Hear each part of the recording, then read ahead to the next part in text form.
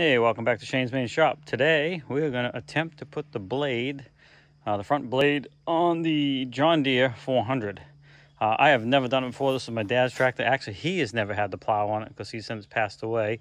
So I'm just trying all the implements out. We want to get I need a part to hook up the rototiller for a garden next year. But this thing is very lightweight in the front with that grader box on it. I was going to get weights, and I figured, why not just try and put the plow on it? So I'm going to go ahead and attempt to do that.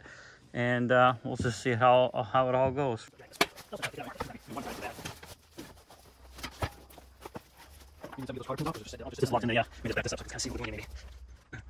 me just show you real quick because you won't be able to see up close.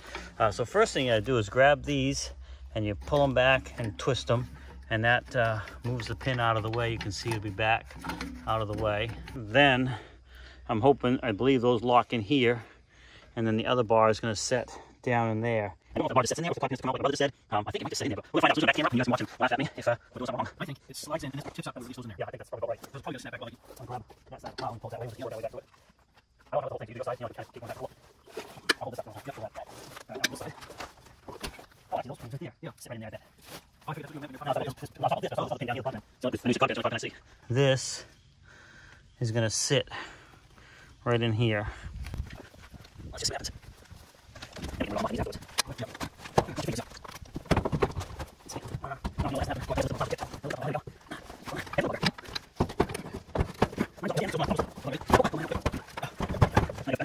One side is in, but it's kitty cornered enough that the clearance is tolerance is so tight that I can't get this side to go in. So I think we have to pull this side back out and go in straight. So bear with us for a minute.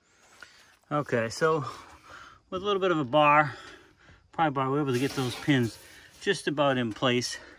Now I just gotta get the top ones to lock in. So the bottom ones still have to lock into place. Yeah, they're not completely in. So it's right behind here. It's got to go into that groove the rest of the way. Oh, but never mind. that one just went in. And that one just went in. There we go. Yeah. Now if we undo these pins and then lift up on the plow, those should pop in.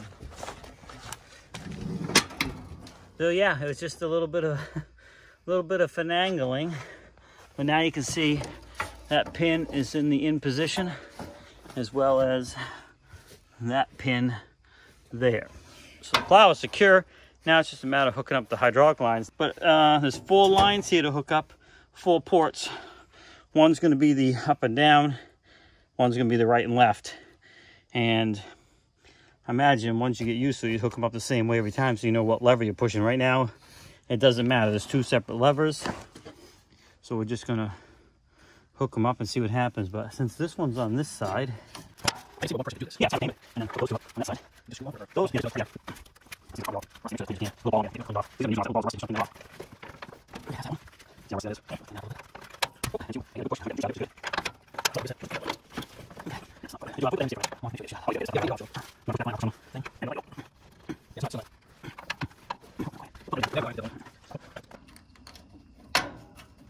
Okay, looks like all 4 are locked in.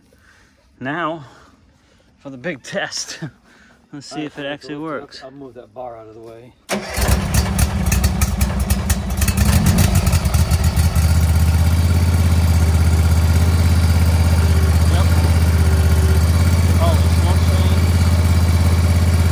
Holy smoke, it's working.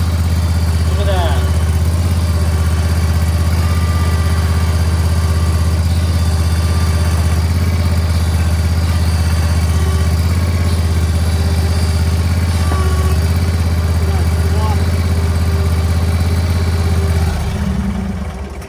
Which ones need to be swapped? The great news is it's working great.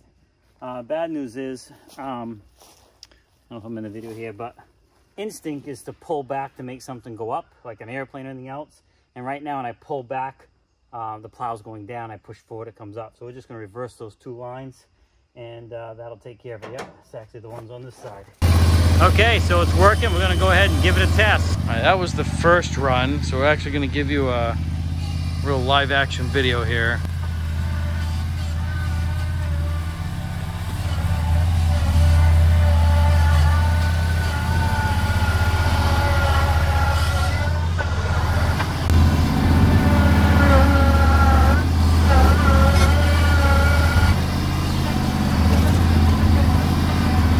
probably can't hear me, but that is a working plow, so I'll go ahead and put this out of the way for a minute.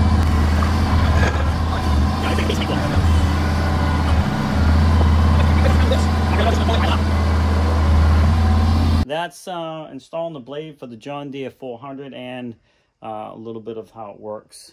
So super happy with that. It's going to give us some weight in the front without having to worry about buying weights and all that good stuff.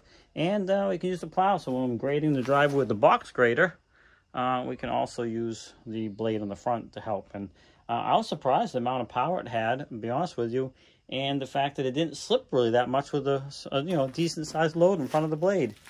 So anyway, yeah, relatively quick and easy hookup, which is great. That is the John Deere 400. Now I gotta get the serial number off this because I don't know what year it is. I know it's late 70s, early 80s because that's when they made these. But that's all I know at this point. And I'm still waiting for an important part to run some of the other components. But anyway, I hope you like this video. Thanks for swinging by Shane's Main Shop. Also, don't forget, swing by my friend's channel, Ben. He has a channel. It's called The Art of Doing, and he has all kinds of videos about different topics and really just trying to inspire people to try something new and experiment with different things that you can do. He has some great videos on chicken coop builds and just a real good variety of stuff. So swing over there and check it out. I'll put a link down in the description. Have a great day, and we'll see you in the next video.